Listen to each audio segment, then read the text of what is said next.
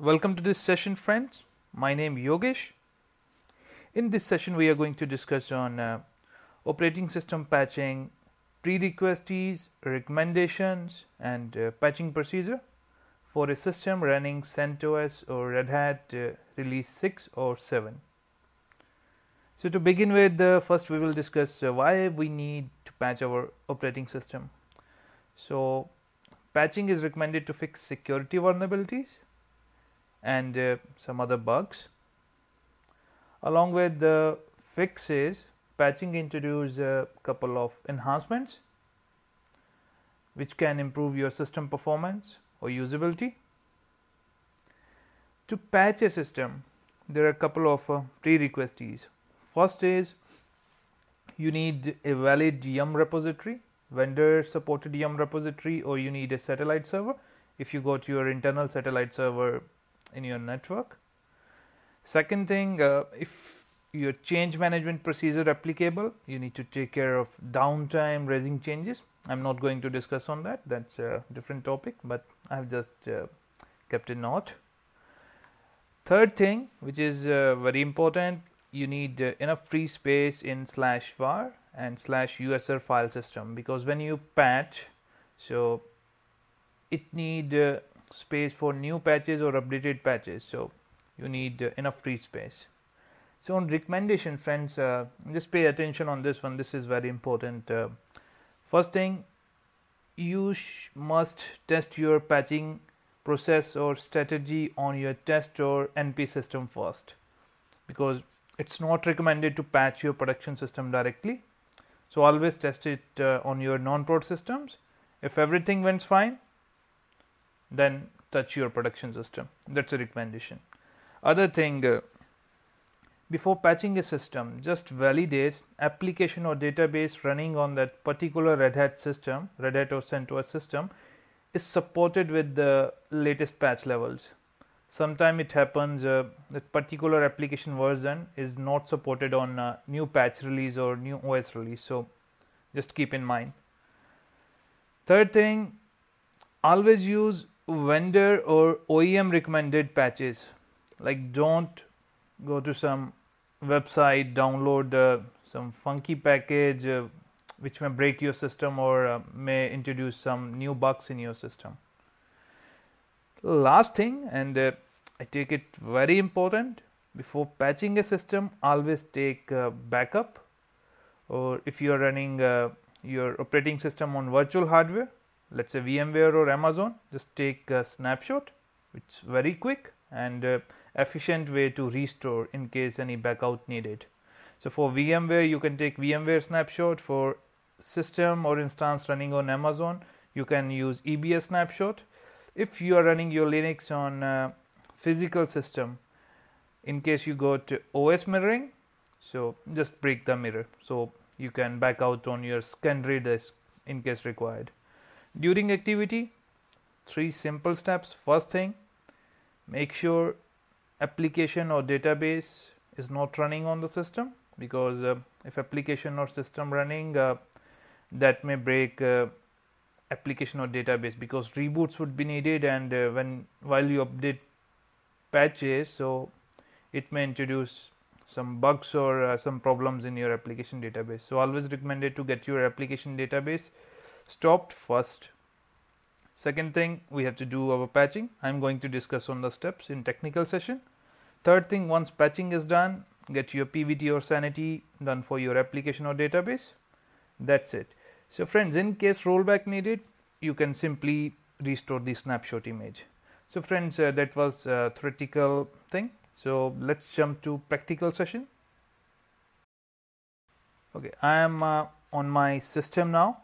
So friends, patching process is 100% same on CentOS or RHEL with version 6 or 7, because both versions use yum. So I'm going to discuss patching process using yum. So first thing, let me show you my Red Hat release uname -a. Okay, let's check kernel level. The kernel level is 2.632.573. This is the current level. Let me check OS release. This system is on CentOS 6.5. As I said, process will be similar on if you're using on Red Hat 7. To patch your system, first you may need to take snapshot. That's a recommendation. Take snapshot. This is my VMware console and this is my VM running VM on which I'm going to do patching. To take snapshot, I will take snapshot in VMware on VM, then snapshot. I'm taking a snapshot. So I will say pre-patching OS. So I will put command snapshot taken before patching. You can put whatever comment you feel relevant. So I'm just putting here like this is pre-patching.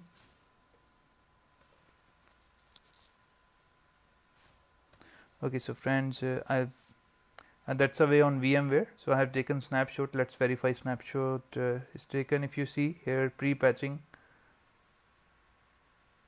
this snapshot we just taken. So this is the snapshot. In case need to revert, I can simply restore it in couple of seconds. Okay, so snapshot is taken. Back to our Putty session. So first thing, we need connectivity with valid yum repositories. Let's validate which repositories I got here. So I can run command yum repo list.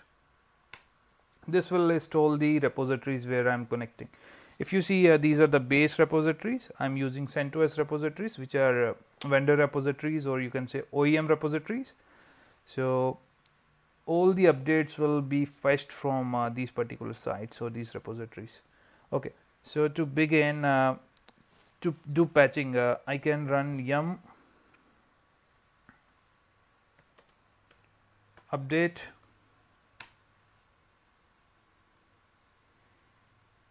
here. If you see on my system, this will be new installation, and if you see as I run command earlier, so earlier kernel was 5.7.3, here it will be updated with 6.4.2, and these are the patches or RPMs which will get updated if I continue with this patching process. So just for one thing, I'm just skipping it. I'm telling it no, I don't want to patch. I want to tell you one thing. Maybe let's say if you want to do patching, yum update, press enter, agree yes, your system will be patched, and just reboot your system. In case you want to skip any package, let's say I want to skip, I don't want to upgrade Apache, which is HTTPD. I can skip it with the HTTPD. So only Apache process will be not updated, Apache RPM. Rest everything will get updated. That's up to you if you want to use that. But here we are just discussing about patching procedure, so I will not skip. So I'm repeating, in case you want to skip couple of RPMs to be updated, you can use -x followed by RPM name, or you can use -exclude followed by RPM. So that's a way, but here I'm not skipping anything. I'm going to patch all current packages. I'm just running yum update, enter. So friends, if you see all this data, all these new packages will be downloaded from CentOS repo. I'm saying yes. So this is the download size, 71 MB. So I'm just pausing because it may take couple of minutes to download package because I am directly downloading from net. So friends, download is completed. Now RPM is getting updated. So friends, patches already updated. Now cleanup task is going. What cleanup mean? It will clean up the old version of RPMs to clear up the space. And yum is very intelligent utility. It will take care of all dependencies, all cleanups, all interrelation between packages. So, and yum is available on your Red Hat or CentOS machines by default. Okay, so after cleanup, there is another task called verification. It verifies whether all packages got updated successfully or not. If any error, it will display error. And this is the summary. This is the new RPM installed because it obsolete the old kernel package, and this is the new one, and these are the updated RPMs. So it is successfully completed here. If we can see complete. So let's verify kernel now. I'm doing first, I will run uname -r, sorry, typo, uname -r. If you see, this is kernel level 573. This is the current kernel from which I am booted now. Let me see what is the new kernel.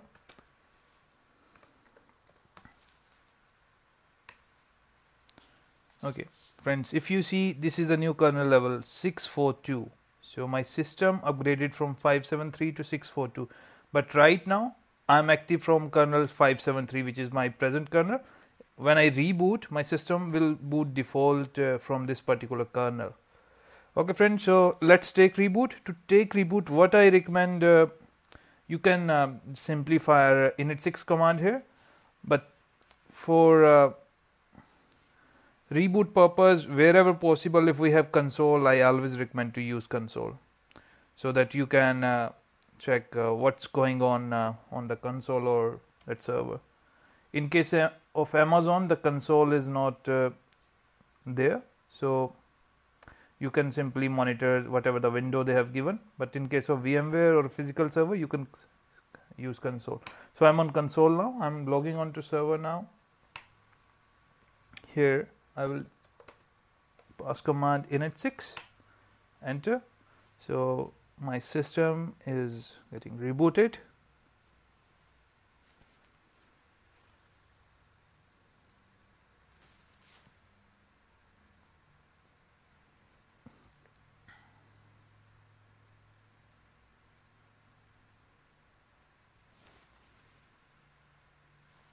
If you can see on screen, it is saying 24. It's already gone, but it was booting from new kernel 642. So let's system boot.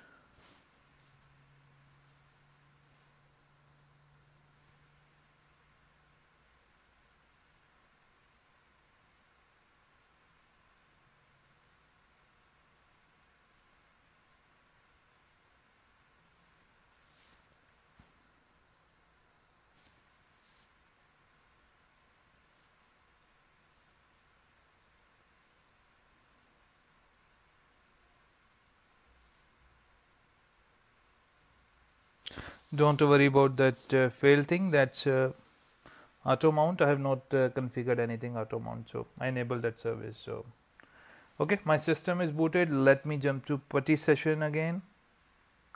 Here, let me clear my screen. I'm logging in as root. Okay, friends. So we are on the server now. Let me change the screen layout. Okay, we are on server now. Let's run uname -r now.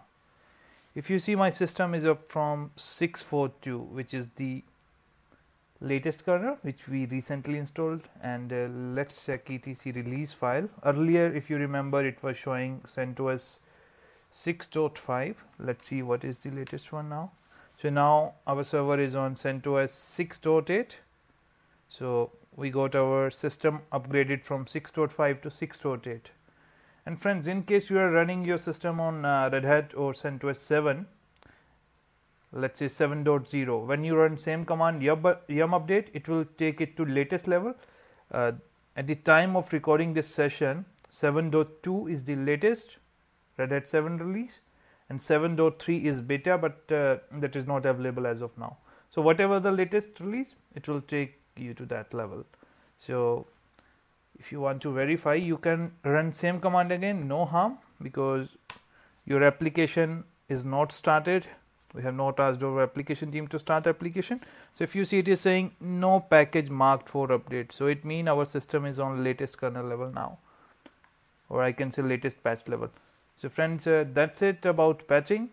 Thanks for watching this video. In case you have any query or if you have any suggestion, you can post your comment on my YouTube channel. Thanks a lot. Thanks again. Bye-bye.